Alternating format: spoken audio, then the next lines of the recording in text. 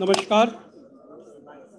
Welcome to the last session at the Mughal tent for the Lit Festival 2022, which is the 15th edition of Jaipur Literature Festival, protected by Dettol, Banega Swasth India at the Bank of Baroda Mughal tent.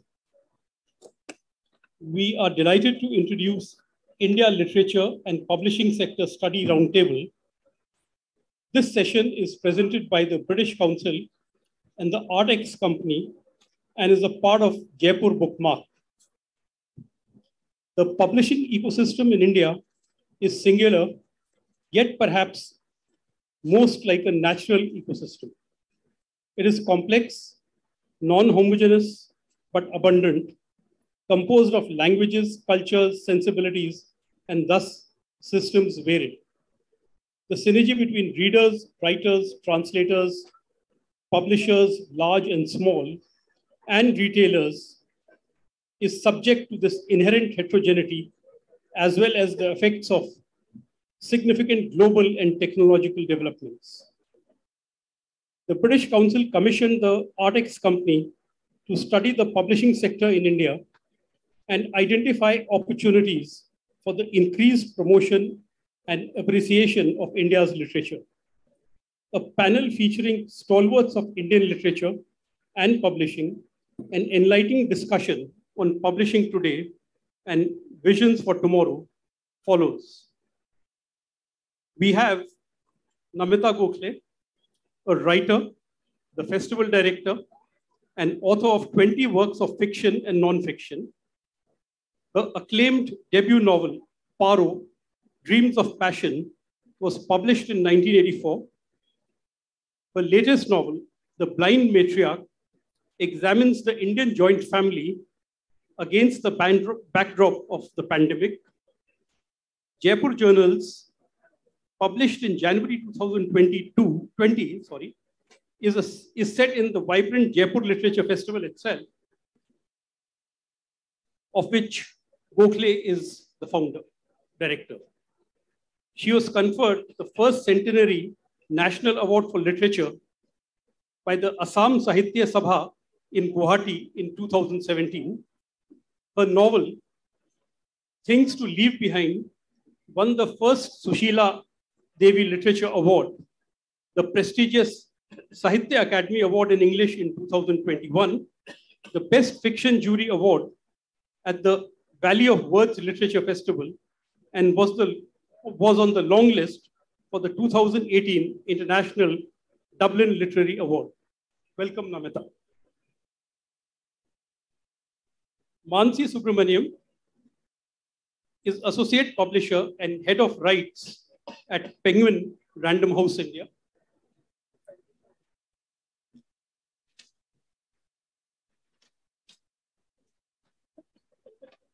Jonathan Kennedy, the Director of Arts, British Council, is responsible for developing the international arts and culture strategy with the UK and India. From 2007 to 2019, he was the Executive Director of Tara Arts, contributing significantly to the capital development of Tara Theatre and leadership of the Black Theatre Live National Touring Consortium. Before Tara Arts, Kennedy was Arts Programs Manager of Croydon Clock Tower and Head of Studio and Program Development at Wimbledon Theatre. In the UK, he was a guest lecturer at Birkbeck College, Southbank University, Goldsmiths, King's College London, and St. Mary's University, Minnesota. Padmini has a PhD from the University of Edinburgh and is a research consultant at the ArtX company. She founded Design Beko in 2018, a collective that works towards making design and technology local, decolonial, and ethical. While in the UK, Padmini, along with Peggy Hughes and Claire Stewart, founded and ran the Electric Bookshop, a very successful quarterly event hosted by New Media Scotland. She was a lead researcher for the Consortium for Research into Arts and Technology in Scotland, funded by Nesta UK. Padmini joined the Srishti Institute of Art, Design and Technology in 2015, where she established the first master's program in digital humanities. Over to. Thank you very much. Hi and welcome, and thank you for coming here and not the much cooler Baithak. It's really lovely to see some of you here. So today we're going to be talking about this report that I was research lead on, which is looking at Indian literature in translation and its potential for international markets. So as we've been witnessing over the last few years, there has been mercifully been a great boom in translating Indian language literature into English, which makes it much more widely accessible than it used to be before. But we're not seeing that kind of potential being realized in Anglophone markets. So we were commissioned. So I was working as a research consultant for the Artex company, and we were commissioned by the British Council to explore as to why that is. So I'll hand over to Jonathan to describe why and how this was commissioned. Thanks very much. Thanks, Padmini. And in terms of why the British Council commissioned the research, in terms of our work in arts and culture and strengthening our work in the creative economy, we have three kind of key areas: expression, enterprise, and exchange. And it seems that all three are key: exchange, enterprise, and the third, which has now escaped me, were part of this research to really understand what are the challenges and what are the opportunities. Because whilst we understand that writers, publishing, literary agents, working in India, working with writers in local languages, there are many languages that have been translated into English, but some lesser known. And for us, it was to understand which are they, and how can we understand, how can we strengthen that work, and how can we look at that over the longer term. And we honed in on some languages that we knew were already fairly well represented, and then some that we weren't quite so sure about. So it's not an exhaustive 360 degrees piece of research. It's targeted just to give us a flavor of what we know is there and where we can see some new ways that we could look to work as well. And we looked at geographies and we looked at languages and the kind of relationship of one to the other. So ensure that we're looking at north, south, east, and west, and then particularly languages from the south of India, and then looked at geographies in terms of cities and states. And knowing that Hindi and Bengali are well represented already, nevertheless, useful for us to know are there any gaps in terms of translation and genre. We looked at all these various levels of the kind of work in terms of the research that you did. I'm telling you what you already know. And that we looked across different parts of the kind of infrastructure of the economy that makes up publishing and literature. So that was our kind of background towards getting us to this point with the research. Thanks so much, Jonathan. And I think it's instrumental to mention that this was commissioned at the end of 2020, which meant that obviously there were some limitations in the research, but we did our best. And I think it's definitely an impressionistic kind of view of the landscape, if not kind of very, I would say, wide in its breadth. So at this point, I would like to turn to Namita, who, of course, while wearing many hats, also co-founded Yatra Books, which is unfortunately, I think, on hiatus at the moment, but which was kind of original in its attempt to be a multilingual publishing house. And of course, was also part of the sadly unrealized Indian Literature Abroad initiative. It had nothing to do with that. Oh, okay. No, as in you were part of that. So, yes, and it's something that we hope will be revived in some way or form in the future. So I'd like to hand over to Namita to kind of hear her comments about the report and as well as drawing on her own experiences. Thank you. Can you hear me? Loud and clear. So I do tough love. So I really appreciate the spirit behind this report, and most of my own intuitions and instincts are confirmed by it. And I think it will provide valuable data. But it's just that the vantage point, because you've taken some 8 languages, but when I look at the interconnectedness of Indian literatures and South Asian literatures, I view it differently. I view it as clusters of languages across borders. Urdu belongs to Pakistan, belongs to India, belongs to Hyderabad, and also to Punjab, and now to Bollywood. And it is kept alive in Punjab and Bollywood as also, and it is as much an Indian secular scientific language as any other. But for some reason, it has got identified as a Muslim language. Kashmiri is a standalone language which has in fact been colonized by Urdu, as have the other languages of Kashmir, such as Pahari, Gaddi. So, I mean, languages love each other. Sometimes they swallow each other up. But across the borders, Pakistan shares all its languages with India. Sindhi is the second most important language there, and so is Punjabi. And the Punjabi speakers and the Sindhi speakers resent Urdu as an import. So these connectivities and counter-connectivities, sadly, we don't have Pakistani writers coming here anymore because visa problems. But for many years, this was a place where Pakistani writers would talk about Urdu with their Indian counterparts. And every year you find the ghazal form reaching out to other languages. We have the intrinsically Urdu form of the ghazal as a poetic form, the ghazal in Malayali. So these kind of Tamil and is vibrant and alive in Sri Lanka. It's across those borders and also in bits of Singapore. Bangla, of course, is, there's a famous saying, which I don't know how to say in Bangla, but this side of the river, that side of the river.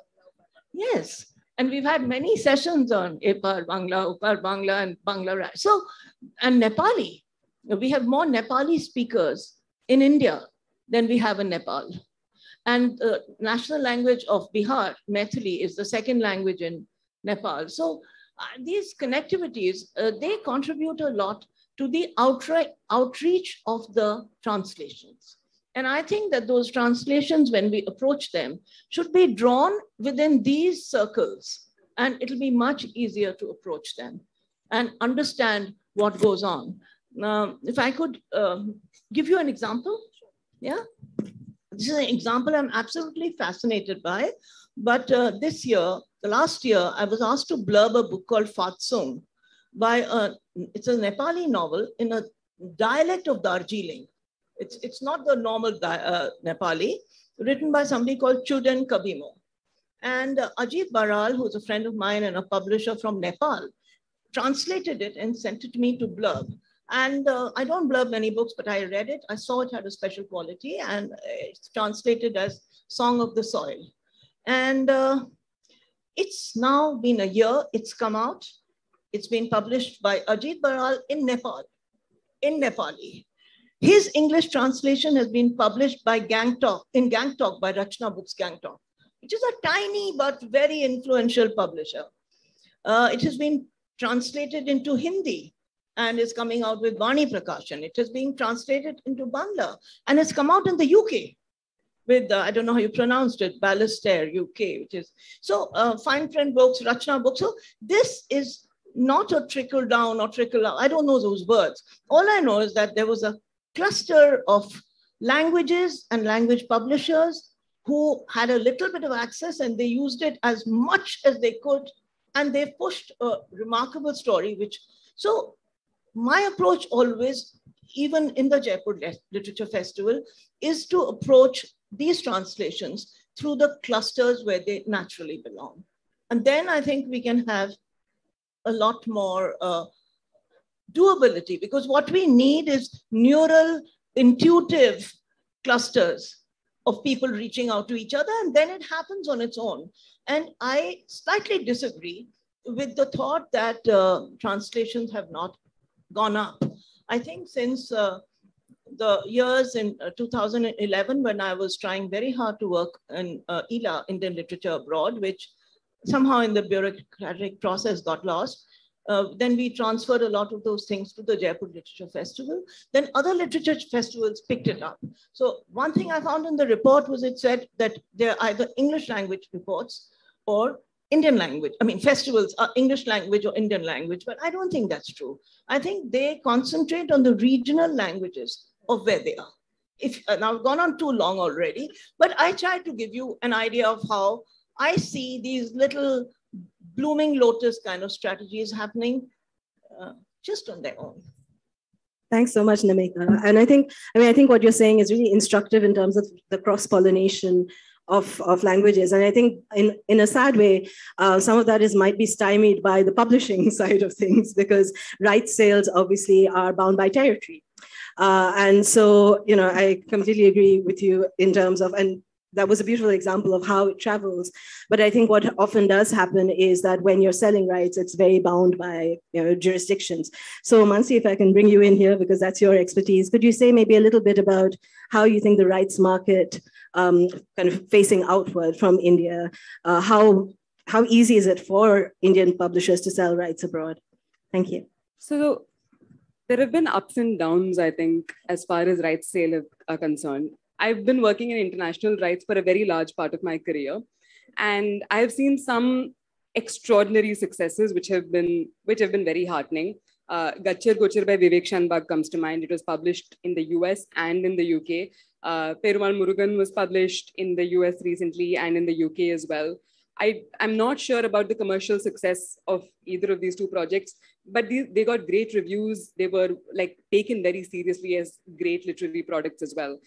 These successes come to mind. Day before yesterday, the long list or the day before that, for the International Booker Prize was announced. And for the first time, a translation from the Hindi, Gitanjali Shree's book, Tomb of Sand, was included in Daisy Rockwell's absolutely marvelous translation. So all of these things helped. Tomb of Sand, incidentally, was published by a wonderful UK publishing house called Tilted Axis Press, which is a publishing house which publishes only women in translation. Publishing house is run entirely by women, and they do some absolutely extraordinary work. I worked with them on two other books, both by women, of course. One was Salma's book, Women Dreaming, which Meena Kandasamy translated. The other was Sangeeta Bandyopadhyay's book, The Yogini, which was translated from the Bengali by Arunava Sinha. So a lot of these wonderful independent publishing houses have played a role in bringing translation abroad. Some bigger houses have as well, as in the case of Shanbag. I think perhaps what could take this project a little bit further is we might want to find a way to stop treating translation as a social responsibility or like a moral impetus. Translations are wonderful. They are successful. They're terrific to read. I enjoy reading them. I read for entertainment and pleasure. I love reading translations. But somehow translations become shrouded in this virtuous sort of yeah, exactly. And I feel that nice as that is, I think it derails the longer term project of making them as widely accessible as possible. And I can think of some examples. There is this wonderful French novel called Lullaby by Leila Slimani. Leila was here in Jaipur a couple of years ago as well, which is like a runaway success. And it is a translation, and it is an incredibly commercial novel. It reads like a thriller. Stieg Larsson is a translation. We always forget that Asterix and Tintin were translations. All of these things remind us that translation is not an esoteric project. Translation can be successful. Translation can be commercially viable and wonderful and entertaining. And maybe it's time to inject that enthusiasm back into the project of sending translations abroad.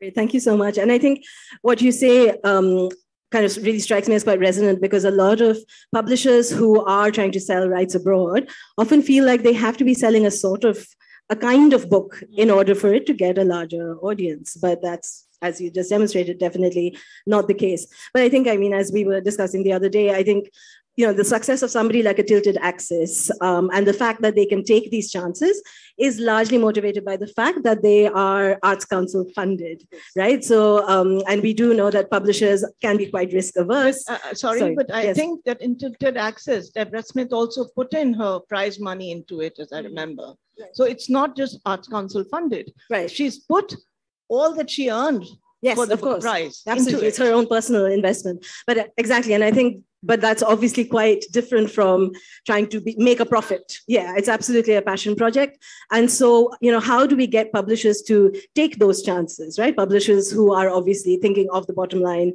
and thinking of a profit margin. But one thing I would like to bring in here, which I think is relevant, is about the ecosystem as well and how it supports publishers. So something that we learned from a lot of the interviews was that there's maybe not enough awareness of how to sell rights abroad by Indian language publishers. And I don't know, Manasi, whether you want to comment on that. I would not at all take the liberty of speaking on behalf of my my friends and family and colleagues in the Indian language publishing industry, except to very vociferously defend them, because I learned everything I know about selling international rights from people like Kannan Sundaram of Kalachuvadu Publications, which is a Tamil publishing house. I've had wonderful conversations with Ravi DC of DC Books. Sunil Mehta, who passed away earlier this year, taught me so much about digital rights and the transition into digital rights. I learned everything I know from the language publishers. So I will only come to their defense here and say, they know what they're doing probably better than I know what I'm doing. And I will always, always go to them for advice when I need it. Fantastic, thank you. And I think that's really interesting, because I think what that also might point to is that a lot of Indian language publishers might not have the support in terms of the financial support to, I mean, DC Publishers is a very big operation in relative terms, but you know, there are so many small independent Indian language publishers who just don't have the wherewithal to go abroad. And I think, you know, we did hear that during the pandemic. I think the language publishers often do better than the English language publishers, because they are small family-run companies who can contract as needed. They have a lot of goodwill. They have a dedicated readership and subscriber base. So they are able to take chances. And often the younger generations I've seen in all these companies, they are much more articulate in English for the world of commerce. I think the only difficulty is in the act of translation, where because you need somebody who's a fluent English translator and a language translator there. So it's a continual conversation, but I would like to, a friend of mine has rung me up, sent me 2 emails. Many of you in the audience might know Minnie Krishnan. And Minnie said, please mention what I'm doing at the Jaipur Lit Fest. So here I am. Minnie is one of the leading pushers and proponents of literature and translation. And she's working with the government of Tamil Nadu on a project called Tamil Nadu Textbook and Education Services, which is the government body. And they're working with private publishers and bringing out some 200 books next year, and I don't know how many books this year, to promote the rich literary history and culture of Tamil Nadu. And I know, knowing Minnie, that she will do it very well. And somewhere there, we'll come back to the other subject, but she is doing this. We had a session in our digital thing about how in South India, the area of translations are doing so well because of Kannan, because of Vijesh, and so many people there they have the vital this thing of these small publishing houses with funds. So let's not think they don't have funds. They have enough funds to get to Frankfurt every year with a set subsidy to manage. And now you don't need to go to Frankfurt anymore. And we had the session on the Southern translation sunrise, really. And the wonderful new thing that's emerged almost in the last 2 years, perhaps even after you wrote the report or were working on the report, more and more and more books have become visible. I think you might be able to tell us more about that. Do you agree that this is happening in the languages? No, in Malayalam? Yeah, in Kannada and in Tamil. it's definite. I mean, I think what I would, I agree with everything you said. What I would also add is that a little government funding wouldn't hurt. It may not, it may help us perhaps expand. I mean, I actually get a lot of emails from like the French book office here, or the German book office here, or the Australian Council for the Arts, saying we've just set up a little fund. If you want to bring a book from our country into India, we can support it with like this little grant and things like that. So when I actually say grant, a little financial funding might help. I'm actually saying let's help publishers who have the interest in bringing Indian books abroad with a little bit of funding. A translation. Translations are expensive compared to like direct commissioning. You also you have to pay for the copyright as well as the translator's rights, as well as obviously you want to offer equal and fair royalties to everyone. You want to do right by the project. You want to do as well by it as you possibly can. And I think a translation grant that is being offered to publishers who want to buy from the Indian languages would help a lot. Yeah, that's where I think funding can come in handy. Great. So this actually brings me to something that perplexed me when we started the project, which was that we do have a lot of English translations of Indian language novels coming out, for example. But there seems to be a lack of knowledge, and this is coming from the British publishers, for example, that we interviewed, about what's available, right? So there's this notion that there needs to be, say, an online catalog of what works in translation are available in India that year. So, whenever, say, a courier, for example, goes to a book fair or a book festival, their book office will push a catalog, and there will be. So, what are your thoughts on that? Do you think something like that would help, and how do you imagine that being? Yeah, Ela was doing just that. I think Ela was making a catalog. The original Indian literature abroad was doing something like this. We had produced some beautiful catalogs. We'd got a lot of interest. That was in different times. I think as of now, the minute we asked government for support, there would be an ideological divide between the books that the government would want to support and the books they would not want to support. And that divide may not always be on, I won't say quality, but along the lines of what may appeal. Because the desire to sell only Indian culture rather than contemporary Indian writing sometimes gets, Sangeeta Bandyopadhyay's Panty would not find a place there. Perumal Murugan would not find a place there. And what happens is that some of the great translations, they always find, I'm all for those also.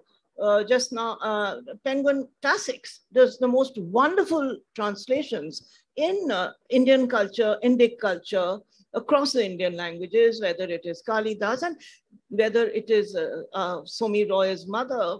All the languages are represented there. And they are available on catalog. And I have to say that the Penguin catalog is, how many, I don't know, they have in Indian translations, the classics list. I don't know the exact number of the Penguin classics list, but I would say it's comfortably around the hundreds. So that's 100 books, which are very good. But those books are not what would appeal. So if we ask the government, and I'm sure this is there in every place, I see that as a problem. And I see that many institutions in India, like the Sahitya Academy, overcome it.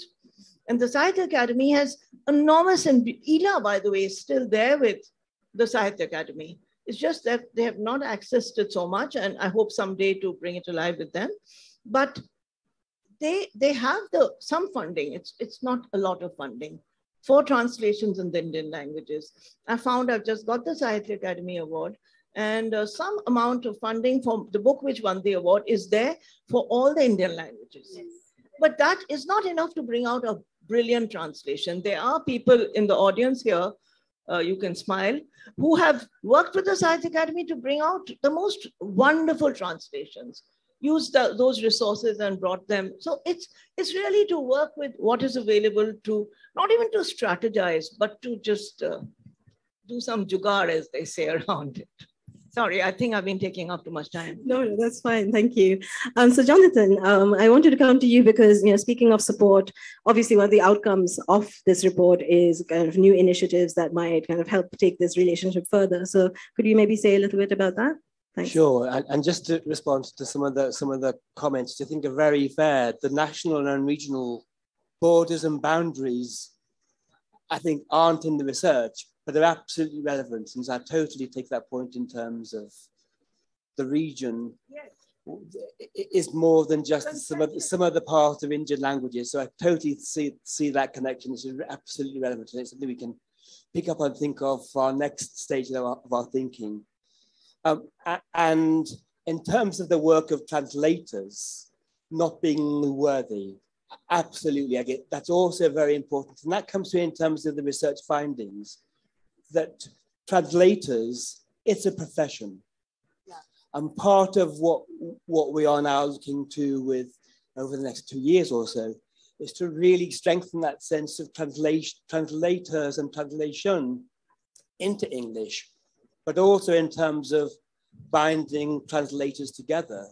That sense of a unity is also important so that we can sort of see how we can sort of look to enable that and work over the next year. And then, so that's part of our work. And then in terms of some of the smaller publishers, where we know they're doing the dynamic work and the work that may not have an English counterpart relationship, looking to develop a fellowship with publishers in India and in the UK to forge those relationships. So that's some of the findings and how we're going to look to the future off the back of the research.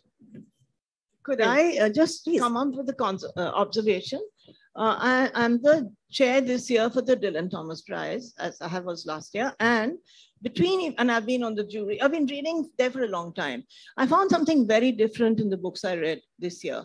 There were 3 books there which had multiple texts in them, languages, with the scripts and the translations or something very interspersed as footnotes or very naturally. There was an Indian young woman called Nidhi Zak, and it had Malayalam, it had Sanskrit, and it had Arabic and English. It was a Turkish writer who put in large bits of Turkey. There were others. So that's not funding or anybody nudging them. They are bilingual and they're bringing their bilinguality quite happily to their texts. And their publishers are, I won't say indulging or supporting, but they understand that people might make that effort. So I think if that happens, it just opens up a lot of pathways. Yeah. That's brilliant because Daniel Han, who of course, very well respected translator, I mean, he said something quite interesting about the way that we localize texts and the kind of Englishes that we use when we translate. And that how maybe publishers, again, in Anglophone countries are a little nervous about exactly what you're saying, right? Like kind of having unitalicized, non-English content, footnoting, glossaries, etc. But it does seem to me, and I think what you just said bears that out, that readers are actually a lot braver, a lot more adventurous than maybe publishers sometimes give them credit for. And that I think that makes me feel like that risk might be worth taking and publishers might be more keen to do so. And coming back to what you were just saying, Jonathan, and I just wanted to ask both of you about translators and community, because we had a wonderful focus group discussion with some amazing translators, and they were all thrilled at the thought that there might be the prospect of something like a translators guild. Because I think India is interesting in that we don't have an equivalent to the Society of Authors. We don't have any kind of organization that defends or advocates for translator rights. So yes, Namita. I'm saying I would be I instinctively, and I may be completely wrong, but I think that knowing how sometimes these things work, Translators Bureau could become a gatekeeper. I know because they'll expect you, can you hear me?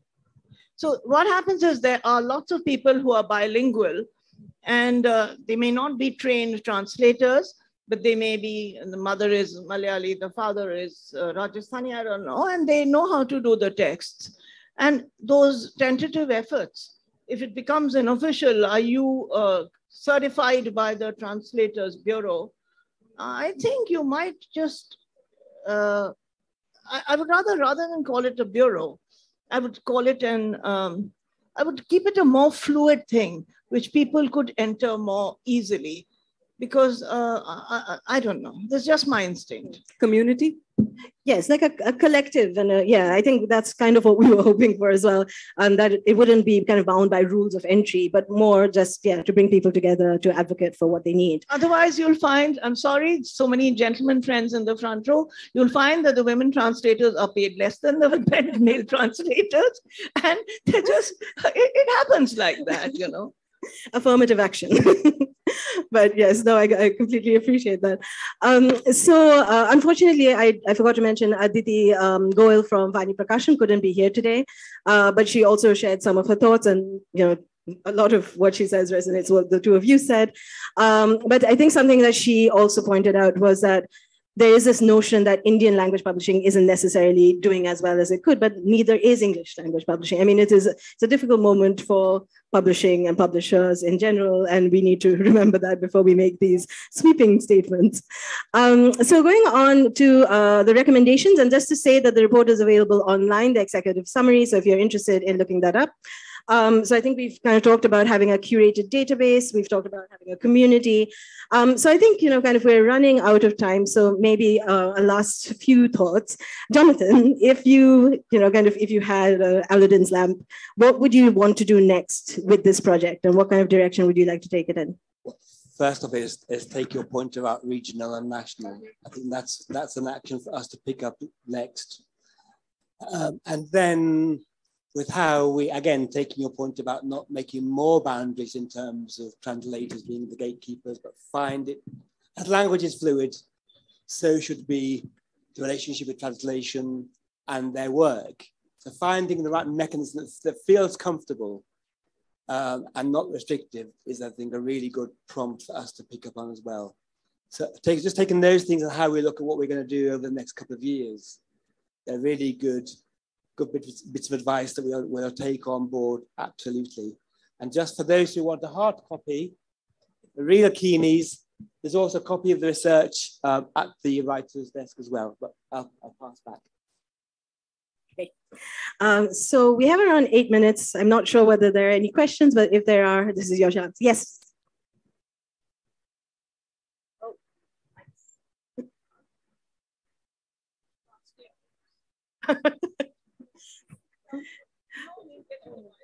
It's on its way.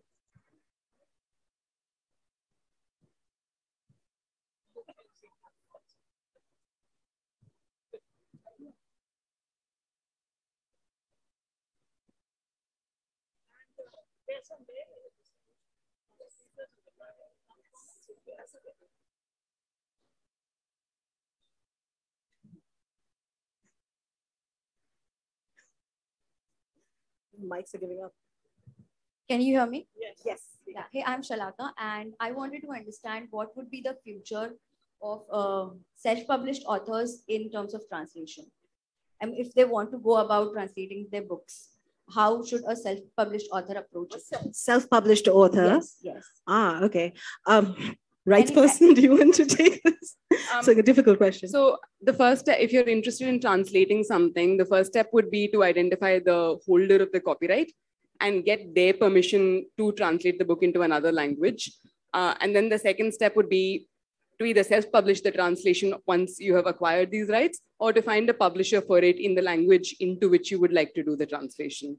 So it's basically a question of getting the rights and finding a publisher. Whether it is the case, even if it is not a self-published book, that's exactly the advice I'd give you. I was wondering if, both Sudeep and Chandras are sitting there. Chandras has done so much himself for pushing translations and done some of the most credible Odia translations, so much. If you have any comments rather than any questions, because I could ask you questions, but we'll do that another day. Is there a mic here, please? Could you give the mic to Chandras? And to Sudeep. No, it's very sweet of you, Namita, to say this. I really can't say I've done anything else. I think the only point I would like to add to this is that, when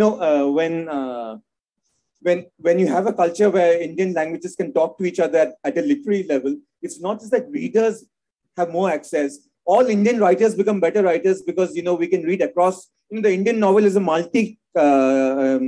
linguistic project, and every language's novel brings to that novel form its own history in that language. So because I can read Senapati and Gopinath Mohanty in translation by other people who speak Oriya and English, I can write novels about Orissa today knowing that I'm avoiding certain mistakes or not encroaching on certain areas.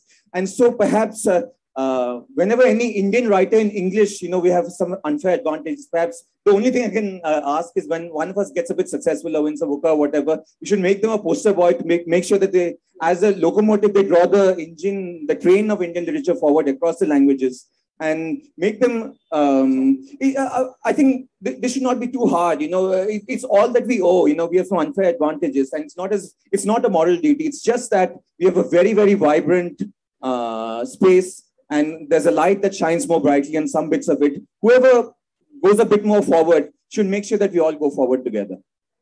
Thank you. Do you want to say something? I would echo a lot of what he's saying. With Indian writing and translation in general, a lot of it is self-driven and a labor of love. There aren't any institutions that are professional at all across the board. Even the teaching of creative writing, pedagogy, forming of proper contemporary literature syllabi, they're all done instinctually, accidentally, and quite temporarily in a way. I have to say that I'm a better writer in the English language purely because I translate from Urdu, Bangla, and Hindi. They make me a better writer any day because of the textured complexity that they bring into the English language, and the English language becomes a better space. These are things that need to be taken on board, because otherwise this report, which I got yesterday actually, which I'm very grateful, I met your colleague, and I was reading it. There are lots of gaps that have not been addressed purely because you need to talk to hardcore practicing writers and translators as well who are doing work anyway, and there's a lot of it out there. Also, lack of money. We were just whispering to each other. For instance, in Scandinavia and England, for instance, there's a lot of money given to translator. In fact, the translator has an advantage. If you're a writer, you don't know how much advance you're going to get, or money, or if anything, right? Or what the success is. If you're a legit translator, you can go to the website and it's graded A level, B level, 3 level, how much per word you get. Everything is transparent. So you decide that if you want to translate this novel, this is how much you're going to earn. You can say, okay, I can take a year off and that's my salary. It requires work and energy. So it has to be codified in some sense or the other. And money is one big part of it as well, beyond the labor of love thing. If I could please say just one last thing, sorry to, No, go for it. There may be, I haven't read the report yet, but I should say that I'm very delighted to see it has come out only because, so much of Indian thinking about literature and translation is anecdotal and based on, at every session that I've come to in 15 years of JLF, somebody will say, you can't really translate poetry because it's not possible, etc., etc. And the same dead horses are flogged every year. When you have data and you can see some things as hard evidence, you have a new foundation in which to build on. And I can't think this is, perhaps there might be things that one can improve on, but I can't believe that it's anything but a very valuable start. And I congratulate and appreciate whoever has funded it because it allows us to see ourselves in a new perspective. Yeah, no, I agree with that. Thanks very much for that appreciation. But I'm really glad that you brought up Indian writing in English because that's actually what we were kind of thinking about, that how Indian writing in English is often a kind of a competitor to Indian novels. Some of the British publishers claim that this was the case. What's the difference? Indian So the difference seems to be that the kind of stories that Indian writing in English tend to kind of write are maybe more attractive to a Western audience. So as compared to translated literature? Exactly, because what a lot of people told us was that they felt, and as publishers, this is what they felt. I don't think they have proof either. I think it's their assumptions. But that stories that come from translated literature might be more remote and more difficult for an audience. But as we just said a little earlier, audiences are smart, readers are adventurous. I think it's often just a lack of kind of vision on their part. And there's also the very simple logistical thing that if it's already in English, there's not a lot of effort that needs to be put into it. So it's just easier. Absolutely. And sometimes people will just do what's easier. Yeah, absolutely. And that's understandable. Yes. Yes, please. Hi, I use to intern at New Directions Publishing, and I talked to an editor at Fitzgerald Editions as well. And I asked them why they didn't include more authors and translations from the global majority, as I call it, Africans, Asians, Middle Easterns, with the Asian majority, with the global majority. And they told me it was often a problem of space. And by space, I wasn't quite sure what they meant, but they said that, for example, while I worked with them, out of the 6 books that came out in season, 5 of them would be Northern European, Scandinavian, Icelandic literature in translation. And I'm wondering, actually, and I've been wondering for a while because I'm translating a few things myself, if imperialism and race play a role at all in the translation industry as we see about space, about how they get attention abroad. Thank you. That's a great question. No, I've worked a lot with Norway, especially, and I really respect their publishing model, and they always support the Jaipur Literature Festival. There's an Icelandic author whose books are being showcased here. I think it's sort of follow the money, follow the funding, and follow the passion, because if there's a government that is trying very hard to intelligently translate what may appeal to other countries, like Norwegian literature, Scandinavian literature. It was held by the format of Scandinavian noir, of crime fiction, of all those things, and entered the publishing from there and spread to other areas. But I think it was a combination of finding the right books to translate and supporting them heavily with library laws, with so many things. So I think that the other countries sometimes are disadvantaged, as we've all been saying, because there is no organized way to help get visibility except a lucky flash somewhere. I'll just add to that. Thank you, Namita. But to your final question, which is whether imperialism and colonialism have an impact on this, hell yes. Imperialism and colonialism have impacted every single aspect of our lives in ways that we may not understand for decades and centuries to come. And yes, there is definitely an impact on this as well. I think we're out of time. I'm so sorry, but we can continue the discussion after this. But thank you so much. Thank you so much to my wonderful panelists and for being a lovely audience. Good evening. Thank you, Namita, Manasi, Jonathan, and Padmini. Some copies of the sector study reports can be picked up from the signing desk that have been made available by the British Council. We thank the British Council and the Artex company for their support. This session, as we said, was a part of the Jaipur BookMark. The closing debate starts at 5:40 in the front lawn, and you might like to attend that. The festival bazaar is open till 6:30, and your last chance to get to it and support artisans and craftsmen.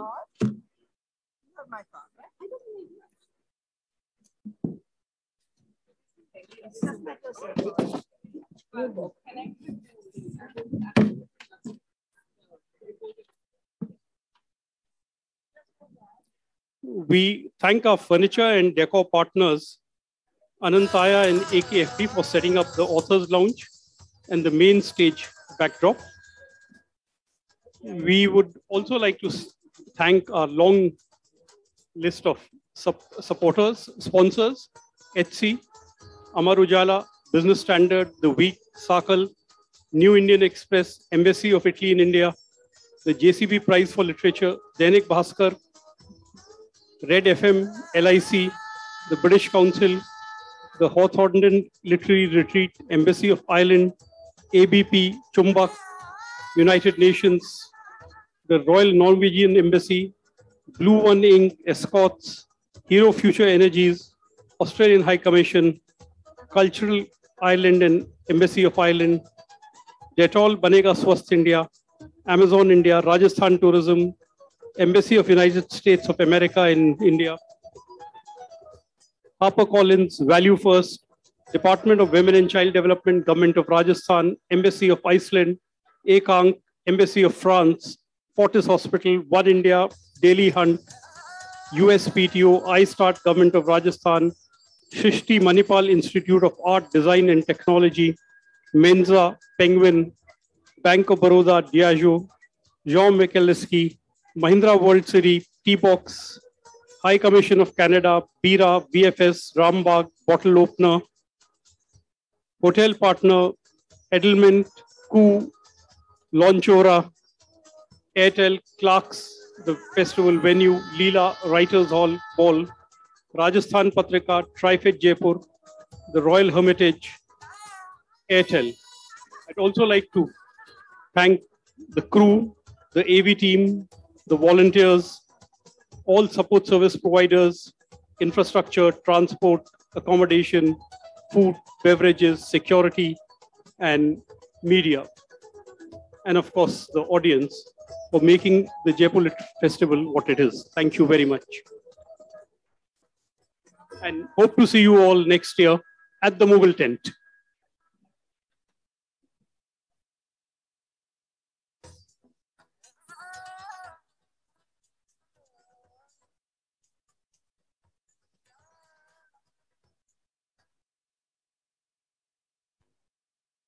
पिछली कई रातों से मंजुलिका ठीक से सो नहीं पा रही थी। कुछ तो था जो उसे जगा जगा कर कह रहा था, मंजुलिका तेरे पास वक्त कम है, कुछ कर। तो क्या किया उसने? बॉब वर्ल्ड खोला और झट से पर्सनल लोन लिया। निकिता की शादी के लिए डिजाइनर